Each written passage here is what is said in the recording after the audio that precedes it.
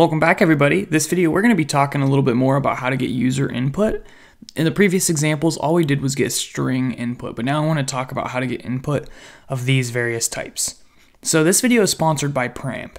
And if you don't know, Pramp is a peer-to-peer interviewing platform where you can practice your technical interviews as well as your behavioral interviews. Pramp is a great resource for developers like you if you're hoping to get a job in the industry, or if you're just hoping to solidify your interview skills. Pramp is the way to go. So check them out, guys. I'll leave a link for you guys in the description. They're super awesome. You definitely want to check them out.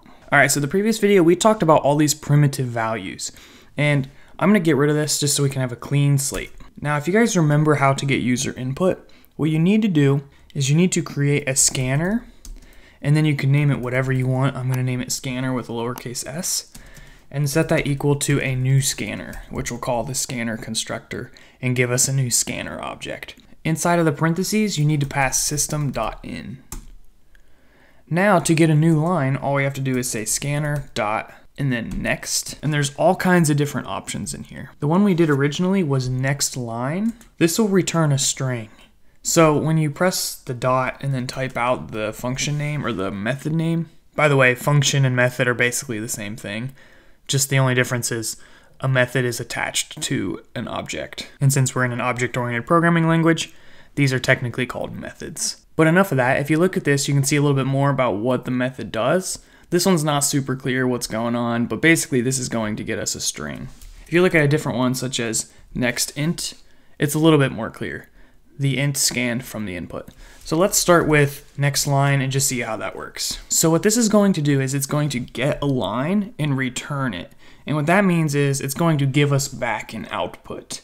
And we need to do something with that output. So typically we're going to store that in a variable. So we could say string x equals. Now we can output that with system.out.println.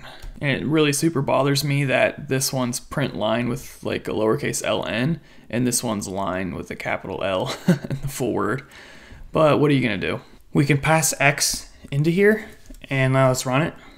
And then it'll expect an input, and then it will output what we just put in. All right, so that's how you do it with strings. Now let's try some other data. Let's say int y equals next int. Let's run that. And then what we can do is we could output that as well. And then my age is 5, it prints 5. The cool thing here is that this is typed as an integer, typed as in data type, not like typing on a keyboard.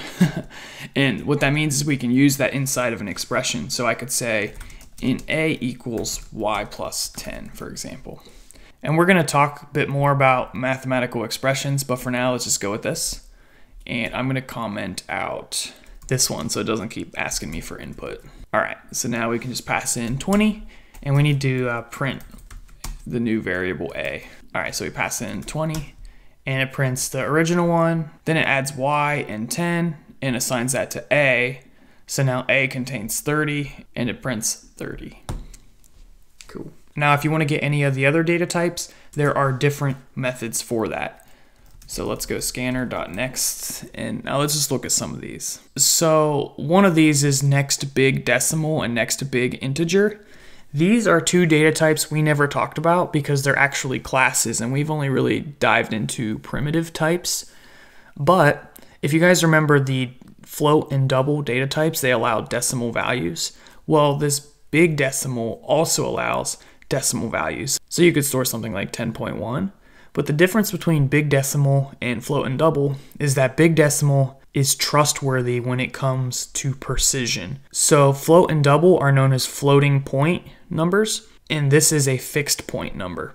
So if you're intending on working with something like money where you need it to be exact, you're definitely going to want to use a big decimal, and that would look something like this. So you could say big decimal, and we can say money instead of, oops, money instead of equal to scanner.next big decimal. This method here is going to return a big decimal, so we need to store it inside of a big decimal, which requires us to import this right here, java.math.bigdecimal. So that's how you could get a big decimal from the user. There was also one for big integer, which is slightly different than a normal integer. So if that's something you guys want to learn more about, you can research that. Anyways, let's look at some of the other ones. So next Boolean, that can be used to get a Boolean value.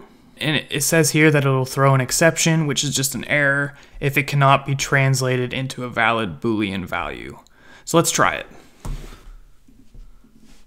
And I'm going to get rid of all this stuff here. And we're going to store this in a Boolean variable like this. And then we're going to output it too. Let's put the value true, and it works. We put the value false, and it works. We put something like 27, it gets an error. So basically it threw an exception, meaning that our program was not able to execute because there's an input mismatch. All right, let's see what else there is. And then there's this next byte with a radix. So what that is the base of the number. So we count in base 10, but if you're looking to use hexadecimal or octal, for example, you could check that out. There's also one for the next integer with the radix and next long. So if you're working with larger hexadecimal, octal, or even binary or whatever the base is, if you're working with those, you want to use one of these with this radix here. So let's just try this out. Let's say we want to get an integer using this radix, and let's say we want to pass in 8. And then let's store this back in an integer. We'll just call it x, and we'll system out this x. Okay, and now let's run this. So let's just put in the value 10, and this input is an octal, base 8. And what that means is this is going to be interpreted as 8 in decimal. So when we output it, it's outputting in decimal, we get the value 8. If that makes no sense to you guys, that's fine because we didn't really talk about it much. You can definitely go check out my videos on octal, hexadecimal, and binary, which will clear all that up for you. But most of the time, you're not going to need that. You're just going to be using the one with no arguments. And now it'll work like decimal.